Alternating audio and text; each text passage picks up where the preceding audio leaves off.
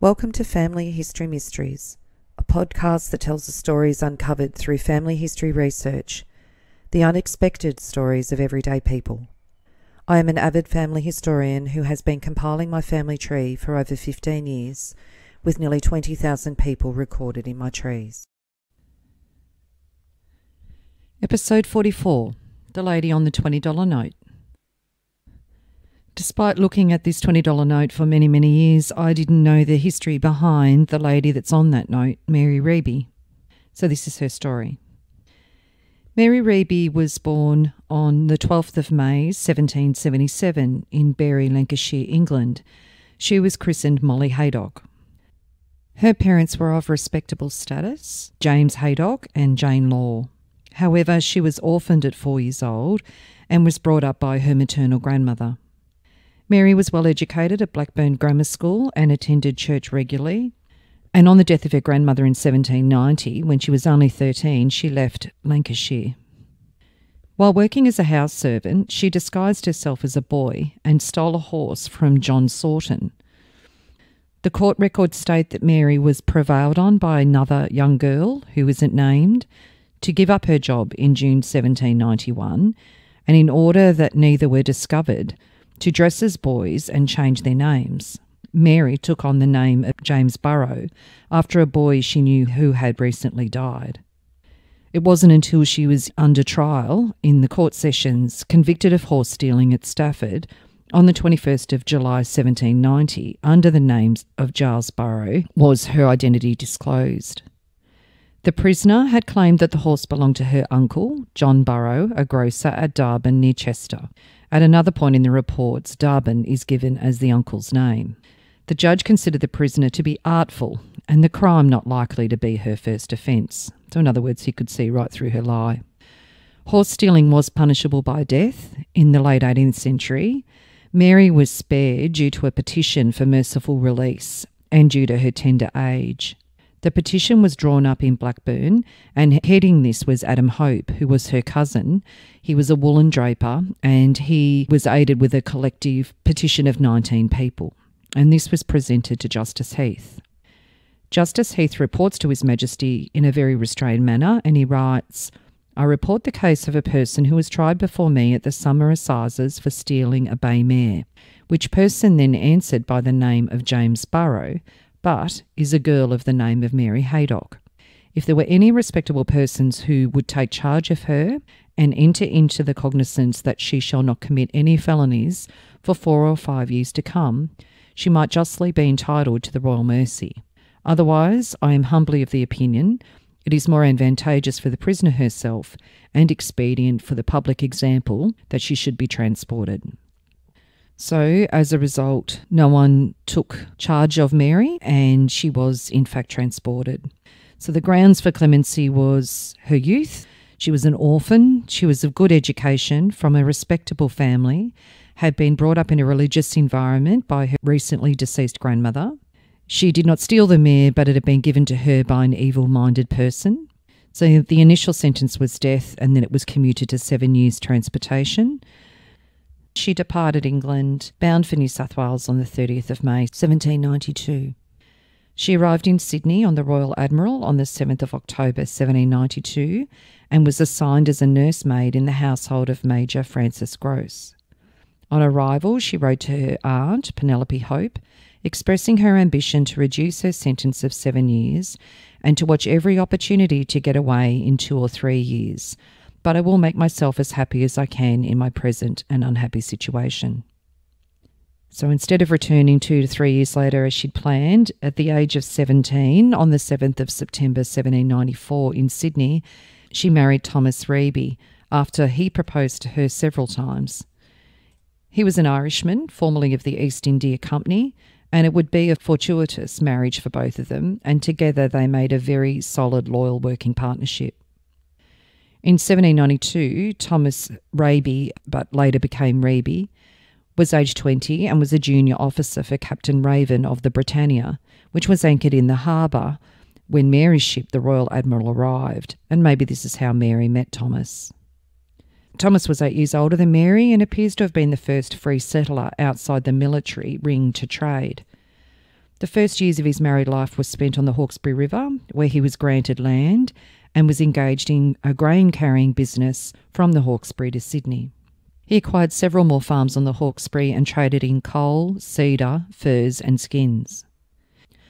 The scope of his business activity was indicated when in 1801 he became indebted to Robert Campbell Sr. for the sum of £160 and 10 shillings, and in October 1803 he mortgaged to Campbell 3 Hawkesbury farms totalling 260 acres, their buildings, crops, livestock and boats, along with certain other property and buildings in Sydney for a further credit advance of £150 to enable him to carry on his business. By 1803, he also owned 3 small boats, the James, Edwin and Raven, and he also traded to the Hunter River with the coal, cedar and wheat. In 1804, Thomas and Mary moved to Sydney, where they opened a general store at the Rocks. Mary looked after the store and her husband applied himself chiefly to selling timber and running the coastal trade with 2 sloops. In September 1805, Thomas Reibey and Edward Wills began a partnership engaging in the seal trade for both oil and fur. In February 1806, the Gazette reported that the hull of a vessel being built for Reibey and Wills was almost finished. It was quite a large vessel for the time, and the ship was christened Mary and Sally, after Mary, his wife, and Edwards's daughter, Sally, and this vessel is listed on Sarah Wills's later marriage agreement document when she married George Howe. And this is covered in the bonus episode number 8 on Edward Wills, related to episode 36, The Printer. In 1807, the pair bought the schooner Mercury for trade in the Pacific Islands. Their trading activities were extended to the Bass Strait and from 1809 to China and India. In 1807, Thomas and Mary were able to leave their rather disreputable Rocks establishment and build a substantial stone residence on a further land grant that they were given near the waterside in what is now Macquarie Place. Thomas turned his former association with the East India Company to advantage by importing general merchandise.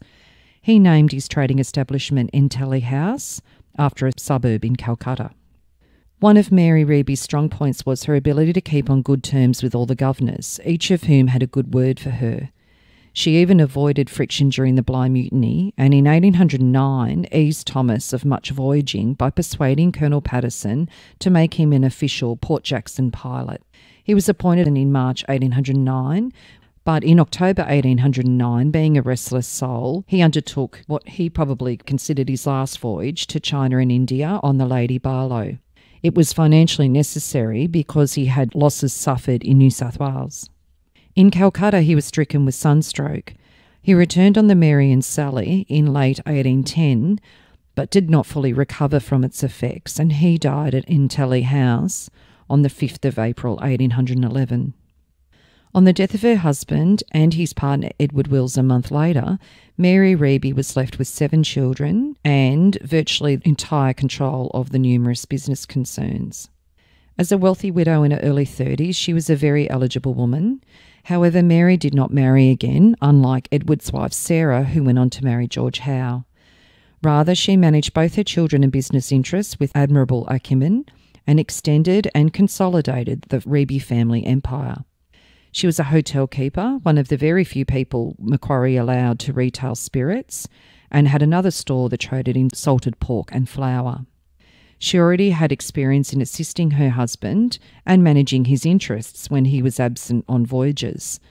She soon became very prosperous and an entrepreneurial member of the group, trained in a tough school of competition with the American, Chinese and Indian traders. Unlike many of her contemporaries, she was not litigious but proved capable of conducting her business affairs with the utmost vigour.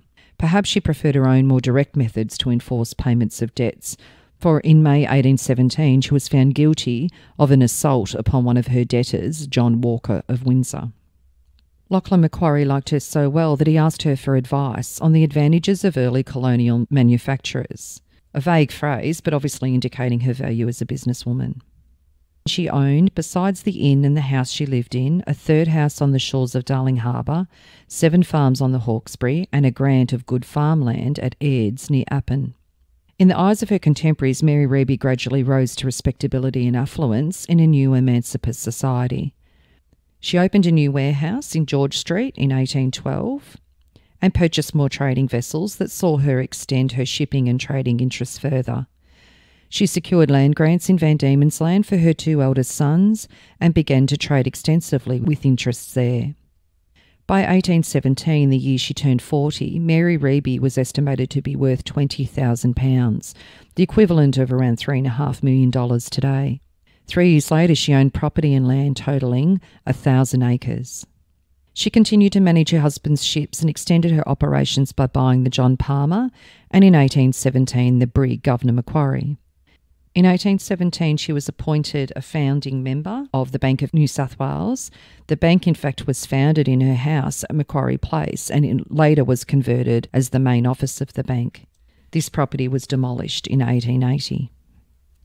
There is a letter from Mary Reibey to her cousin Alice, and it tells of the arrival of Mary's sister Elizabeth Haydock Foster and her sister's children in Sydney in 1818. August the 12th, 1818. Dear Cousin Alice, I avail myself of the opportunity of letting you know that with myself, my family are all well, and that of announcing the safe arrival of my dear sister and her family. They are all well, except herself, which suffered severely during the passage of 5 months and 2 days, but now, thank God, she is perfectly recovered, and which added more to her disappointment was when she arrived, I was absent at Van Diemen's Land, where I had gone to settle my affairs previous to my coming home. George is now at Van Diemen's Land, as I left him to collect the remainder of my debts and rents. When I heard my sister had arrived, I was very impatient to see her. She has not seen him yet. I went down there in a brig of my own, commanded by my son Thomas. No one will do well that is not a thrifty, correct and sober person in this place. It is not like England, where you are under the eye of everyone and your character scrutinised by rich and poor, although you may have a different opinion of it, though the different characters that come here, but they are kept well in order by our good Governor, Lachlan Macquarie. Those houses in Salford, which did belong to me and my sister, and which she has made over her interest into your mother, I should wish, if agreeable, to repurchase on my arrival in England. The bill is against me. I can assure you my poor sister never mentions your mother, but with tears and the deepest sorrow for her loss. And although I have not seen her for 27 years, it had a great effect on me, for almost the first interchange of words with my sister was to know if my Aunt Hope was alive. I do assure you the meeting of her was one of the happiest moments of my life. Little Eliza and James go to the same school as my 3 children, who are boarders. They are fine company for each other and are very fond of each other. Little Eliza is such an agreeable little thing. My youngest little girl and her are very much alike and is remarked almost by everyone. I hope, dear cousin, although unknown to you, but for the sake of your dear mother, you will write by every opportunity and by sending your letters to Mrs. Smith in London. Where my sister stayed, she will be remitted. I have nothing more at present to say, except my sons and all my children desire their love to you, and her respectful compliments to my aunts, Hind and Ramsbottom, and to all inquiring friends, and pray remember me to them likewise. And my sincere love to yourself. I am, dear cousin, yours affectionately, M. Reibey. In March 1820, Mary took her daughters, Celia and Eliza, on a year-long sojourn to England on the Admiral Cockburn. In Lancashire, amid the scenes of her childhood, she was received with interest and admiration. In her private journal she kept during the visit, she avoids any reference to her conviction and transportation, even when she records returning to her grandmother's house.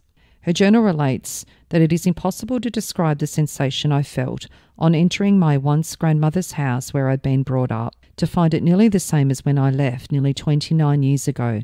All the same furniture, most of them standing in the same place as when I left, but no one I knew or knew me. She notes that she went to church at Bury, where she found the record of her birth, and says, "For the first time I actually knew exactly how old I was." During this stay they visited London, Manchester, Mary's hometown of Blackburn, Liverpool, Glasgow and Edinburgh. They went on a whirlwind of socialising, shopping and visiting old friends and acquaintances. They often went to the theatre and attended many society balls and parties. It seems that Mary and her daughters were partial to elaborate dinners, drinking wine and a hand or two of whist in the evenings. She also conducted business whilst in England and met up with another successful Sydney sider, William Charles Wentworth, who was in England at the time. Returning to New South Wales in 1821, her affairs continued to flourish. She made extensive investments in city property, such as buildings in George Street, Macquarie Place and in the Rocks. By 1828, she had erected many elegant and substantial buildings in Macquarie Place, near the King's Wharf and in the centre of George Street, and was turning her attention to Castlereagh Street. Mary also became increasingly known for her support of charity, religion and education. She had a lifelong interest in education, and in 1825 she was appointed a trustee of the Sydney Free Public Grammar School. Later, Bishop William Grant Broughton commended her exertions in the cause of religion generally and that of the Church of England in particular. She took trouble in hiding her convict status. In the 1828 census, she took advantage of her trip to England. When it was asked to describe her condition, she declared that she came free in 1821, referring to the return voyage from England. She gradually retired from active business and living on her investments. Reibey built a cottage in the suburb of Hunters Hill in about 1836, where she lived for some time. The cottage was situated on the shores of the Lancove River, and it is now known as Fig Tree House. On her retirement, she built a house at Newtown in Sydney, where she lived until her death from pneumonia on the 30th of May 1855, aged 78. She outlived 5 of her 7 children. She was buried at the Sandhill Cemetery, which was then moved to a cemetery at La Perouse. A memorial for Reibey is in the Pioneer Memorial Park in Botany Cemetery. Her will specified that funds should be reserved for the maintenance and education and advancement in life of both her male and female grandchildren. And on the $20 note, with the image of Mary Reibey, it is based on a miniature portrait that's painted in watercolour on ivory. It was intended as a family keepsake rather than a public painting, and it portrays Reibey in indoor attire with a muslin cap of fine embroidery. Also represented on the banknote was an image of the schooner Mercury. That was one of the schooners that Thomas Reibey and Edward Wills went into partnership and purchased for trading in the Pacific Islands, and also is the premises in George Street, Sydney, that was once owned by Thomas, and it's illustrated by a drawing from Joseph Fowles in Sydney in 1848. On the corner of Argyle and Playfair Streets, on the side of the Legacy Fountain in the Rocks, there is a memorial for Mary Reibey, and it says, Mary Reibey, 1777 to 1855. When only 13, Mary Reibey was transported to New South Wales for a prank involving horse stealing in 1794. She married Thomas Reibey, who became a successful businessman. On his death in 1811, Mary was left with 7 children and many business interests. Her perseverance and enterprise brought her renown in the colony and success in business and shipping, which she managed from a warehouse at 12 George Street, The Rocks. Church education and works of charity occupied her in later years. This memorial stands before the east door of the Argyle Stores complex, which embraces the partially constructed residence and office which she owned during 1828. So what became of Mary's children? Well, the Reibeys had 7 children: Thomas, James, George, Celia, Eliza, Jane and Elizabeth. All of the children were baptised at the Old St Philip's Church, Sydney, and all were well educated. Thomas and Mary Reibey's 3 sons founded the Tasmanian branch of the family, and all followed their parents' lead in mercantile and shipping ventures. The eldest son, Thomas Haydock Reibey, was born on the 6th of May 1796.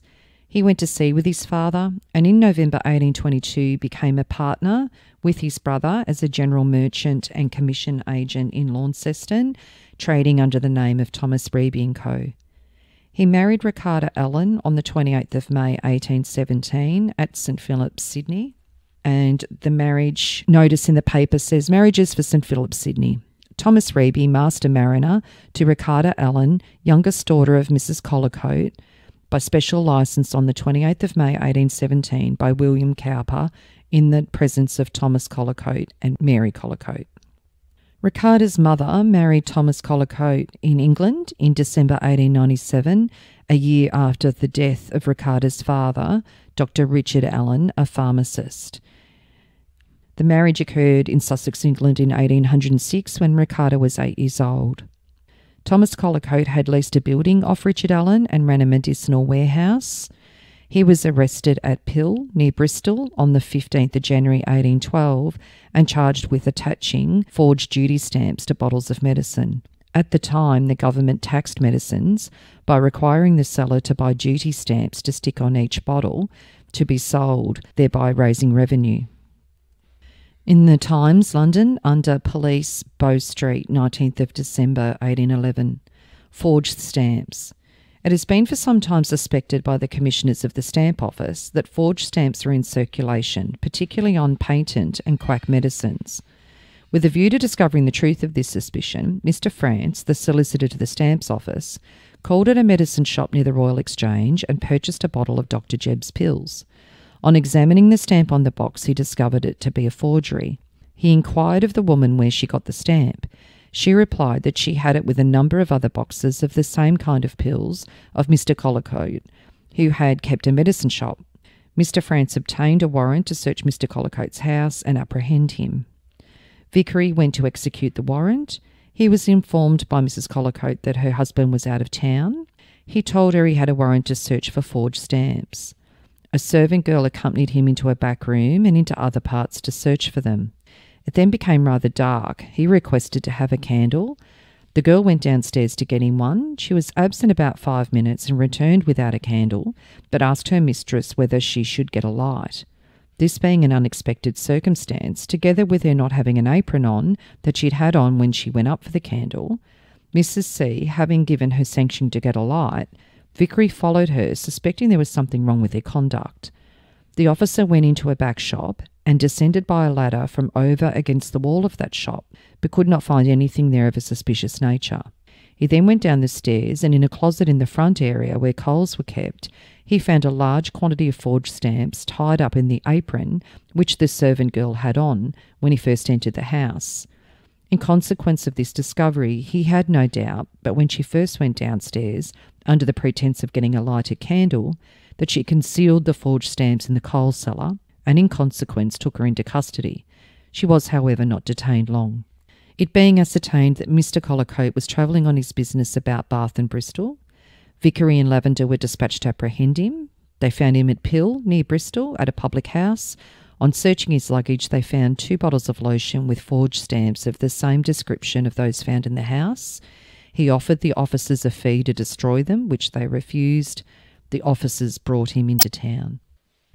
In the Times, London, on the 24th of February 1812, under the Old Bailey. Thomas Collicoat, who was tried last session on an indictment for forging and vending, knowing to be forged certain counterfeit stamps for patent medicines, was found guilty and sentenced to death. Mary Collicoat went to see the Duke of Kent, Edward Augustus Hanover, brother of George IV and William IV, who had known her first husband, and through the Duke's intervention, his sentence was commuted to transportation for life to New South Wales. He spent a year awaiting transportation. Collicoat sailed from Deptford via Madeira on the 2nd of June 1813 on the Earl Spencer, arriving at Port Jackson on the 9th of October 1813 after 129 days at sea. There was a detachment of the 73rd Regiment also on board. Thankfully, Collicoat, being an educated, literate man, was treated well in New South Wales, not confined in a prison but employed as a clerk. Collicoat received his ticket of leave less than a year after he arrived on the 8th of August 1814. Mary and the children arrived on the 30th of January 1816 on the Mary Ann to join her husband with her children and Thomas's children. Thomas and Mary both ran the female orphan school in Parramatta from the 30th of November 1818. 3 weeks after his marriage to Ricarda Allen in 1817, Thomas took his bride to Van Diemen's Land on the family's ship Governor Macquarie. On the 24th of October 1817, Thomas Jr. was granted 400 acres at Carrick, which he called Entilly House, 8 miles from Launceston, and extended into the present town of Carrick. Intelli came with provisions from the government stores and convict labour. The estate grew cereal crops and raised Devon cattle. In November 1822, Thomas Reibey went into partnership with his brother James as Thomas Reibey Company General Merchants and Commission Agents of Launceston. They prospered and by November 1824 owned at least one ship, the John Bull, on which Thomas sailed as the master. Thomas died at his estate in Telly, Hadspen near Launceston on the 3rd of October 1842. And the obituary states, on the morning of the 8th of October, he was conversing with Mr. M. Chitty of Launceston and remarked that he was never in better health. Immediately upon leaving Mr. Chitty and retiring to another room, the lamented gentleman fell down in an apoplectic fit. Medical assistance was summoned, but without avail. He continued insensible until 11 o'clock when he expired. Mr. Reibey was endeared to a large circle of friends and highly respected by all who knew him. Liberal in his views, affable in his demeanour, and bountiful in his contributions for the promotion of good, there are few whose loss could be more extensively felt or more sincerely deplored. They had 4 children, 3 of whom survived infancy, Mary, Thomas and James. Thomas and James were both educated at Trinity College in Oxford, England. Upon Thomas's death, the property passed to his eldest son, Thomas Haydock Reibey III. He'd stayed on in England and married there, but returned in 1842 after his father's death. Thomas III became the first native Tasmanian ordained to holy orders in 1844 and was appointed to Archdeacon in 1858. On a return trip to England in 1853, he received an honorary MA from the Archbishop of Canterbury. In 1860, his estate consisted of a chapel, a conservatory, stables, a stone barn, a coach house, coachman's lodge, gatehouse, and to the north of the estate, a cricket ground. In 1868, Thomas III was subject to scandal when he was accused of diverting a lady's affection, and he had to resign from the church. A court case followed shortly after, in which he sued Mr. Blomfield for libel. Thomas III, after a period as a recluse, stepped back into the public domain and ran for a seat in Parliament. He was elected to the House of Assembly in 1872, and for 30 years he served the people during this time. He became Colonel Secretary, Speaker of the House, and eventually Premier of Tasmania from 1876 to 1877. Thomas III passed away in 1912 with no heir to the estate of the property that was passed down, and it was given to Thomas Reibey Gardner Arthur, the son of his sister Mary. James stayed in England after his education for the remainder of his life. The second son of Thomas and Mary Reibey was James Haydock Reibey. He was born on the 2nd of October 1798. He was apprenticed in 1809 to John Campbell Burton, a merchant and agent from Bengal. He married Rebecca Breeden, née Devine, in Hobart, Tasmania on the 25th of March 1816, and there were no children from this marriage. Rebecca's parents were Thomas Devine and Anne Doyle. Thomas Devine came out on the First Fleet and Anne Doyle on the Lady Juliana in June 1789. Rebecca was born on Norfolk Island in May 1794 and she was 4 years older than James. Rebecca had previously married Joseph Breeden when she was 16 in Hobart in June 1810, and her husband died only 2 years after their marriage in 1812. James Haydock Reibey followed his parents in successful trade and business. Like his father, he was a sailor and he never settled down to the quiet life on shore. In November 1822, James went into partnership with his brother Thomas, as mentioned before, under the company Thomas Reibey and Co., General Merchants and Commission Agents of Launceston. They did prosper and bought their ship, the John Bull, and they engaged in sealing and other coastal shipping activities. One of the ships was the schooner Het, which operated between Hobart and Sydney in the 1820s. After 1822, James and his wife moved from Hobart to Launceston. In 1825, James and his brother-in-law John Atkinson owned the cutter Eclipse, which had been used in the sealing industry in Tasmania. It was fitted out with superior accommodation and it sailed between Port Dalrymple and Sydney. He was one of the first directors of the Derwent and Cornwall Banks in Van Diemen's Land in 1828. James died on the 11th of September 1843 at his home in William Street, Launceston. James Haydock and his wife Rebecca were both buried at the Cypress Street Cemetery in Newstead, Launceston. The cemetery closed in 1906 and the land was reclaimed by the Anglican Church for use by Launceston Church Grammar School. In 1953, the headstone was taken to Antilly House at Hadspen. The headstone is displayed against a brick wall at the rear of Antilly House, just outside the chapel. The third child of Mary and Thomas Reibey was George Haydock Reibey, born on the 2nd of February 1801 in Sydney. He never married and was killed in an accident at the home of his brother, Thomas, at Antilly House in Hadspen on the 26th of October 1823. There are a few small snippets into George's life before his death. He was convicted of assault on Henry Brooks in June 1819 and his mother paid the fine. George had been an assistant cashier at the Bank of New South Wales from February 1820 to February 1821, but was dispensed with an economy measure by the bank. The cashier had misappropriated a large sum of money, and it was felt that George may have been unfairly dismissed at that time. A friend, George Allen, wrote in his diary on the 29th of November 1823, "A few days ago, the very melancholy intelligence of the death of my beloved friend, Mr. George Reibey, reached my ears. It certainly did not surprise me, because I had expected it for some time ago, having been aware of the dreadful misfortune which soon deprived him of his life. He was about my own age, possessing good talents, amiable in his disposition, warm in his affection, and rather lofty in his ideals. But alas, he was gone." And his obituary in the Sydney Gazette on the 27th of November 1823. On the 26th, at Antilly, the residence of Mr. Thomas Reibey, Launceston, Port Dalrymple, Mr. George Reibey, aged 23. This truly excellent young gentleman met with death prematurely. He resided on his farm some miles distant from town. One day he went into the woods with the intention of hunting. He had occasion to ascend a tree, and when some height, the branch that momentarily sustained him broke off, and Mr. Reibey fell on his back, encountering the stump of a tree in the fall. For a considerable time he was senseless, and when he recovered from the violence of the fall, it was only to discover that he was in an injured and weakened state, and destitute of the assistance of a domestic or the sympathy of a friend. Providence, however, afforded him strength to reach his residence, and intelligence was instantly sent off to Launceston of the unfortunate circumstance.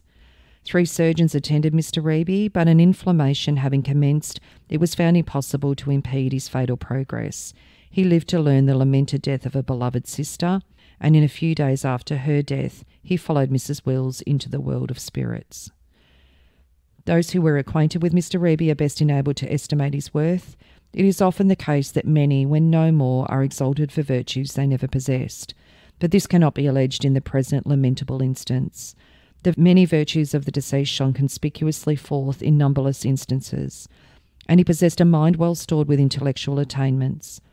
His pursuits were of a literary turn, were calculated to constitute him an useful and honourable member of both these interesting colonies.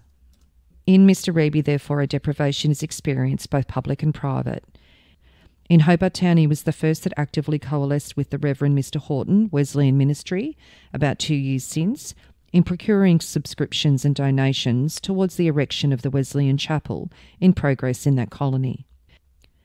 So, as was just alluded to in George's death, the 4th child of Mary and Thomas Reibey, Celia Reibey, was born on the 1st of February 1803 in Sydney, and she was mentioned in a lot more detail in bonus episode number 8 with Edward Wills and his family, as she married Thomas Wills, one of Edward Wills's children, on the 18th of June 1822 at St Philip's Church, Sydney, when Celia was 19.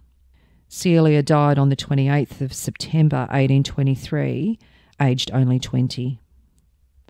At the residence of her mother in George Street, Sydney, after an indisposition of some few months, Mrs. Wills in her 21st year. The amiable young lady was the eldest daughter of Mrs. Reibey.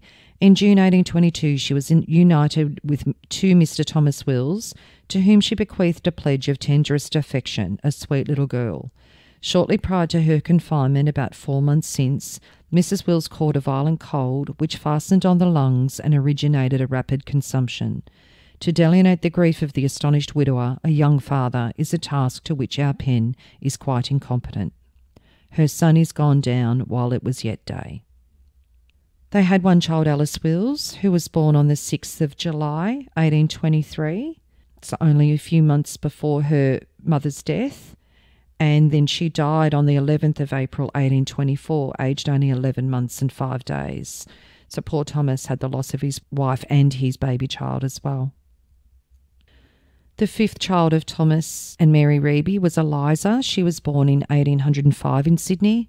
She departed Sydney on the 18th of March, 1817, and she married Lieutenant Thomas Thompson of the Royal Marines 46th Regiment, who was Scottish, on the 20th of November, 1821 in Hobart, when she was 16 and Thomas 27.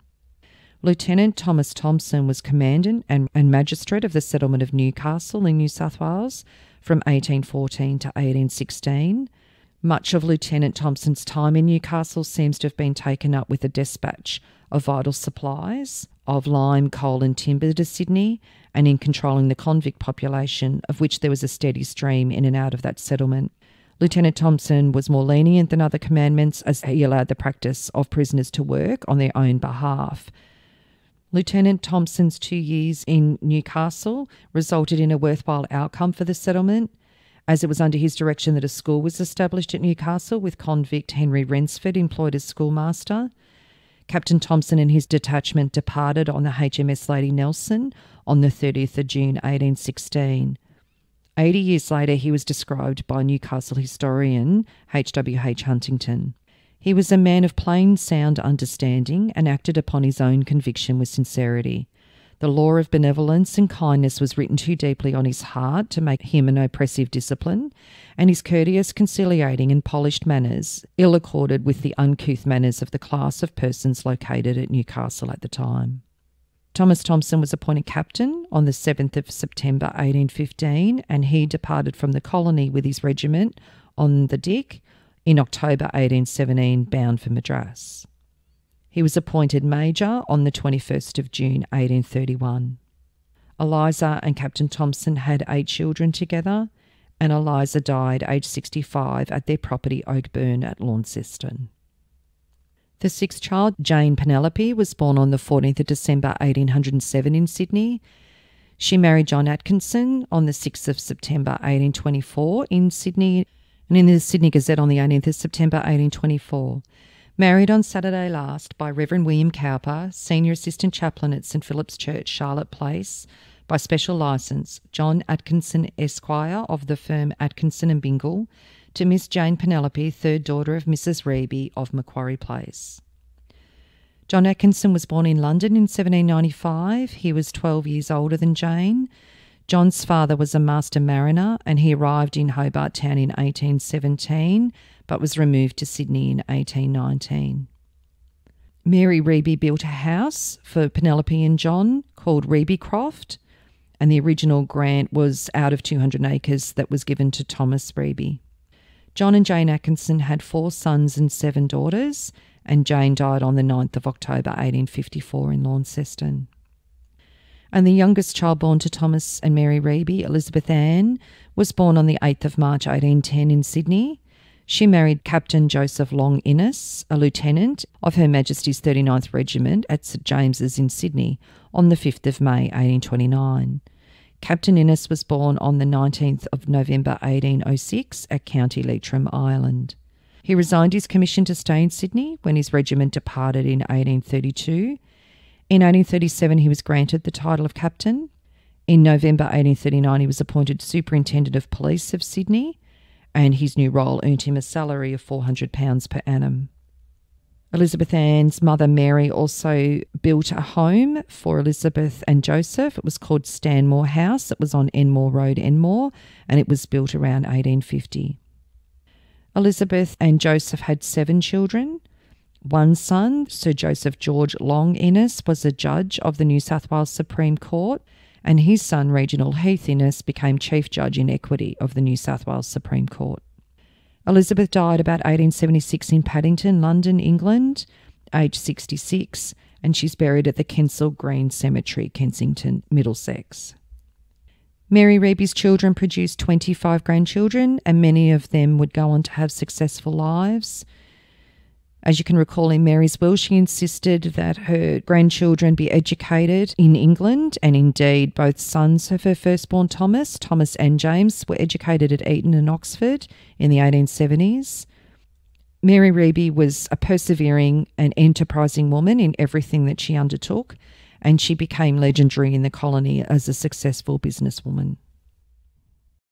If you are interested in sharing your story on my podcast, Family History Mysteries, please go to my Facebook page and send me a message.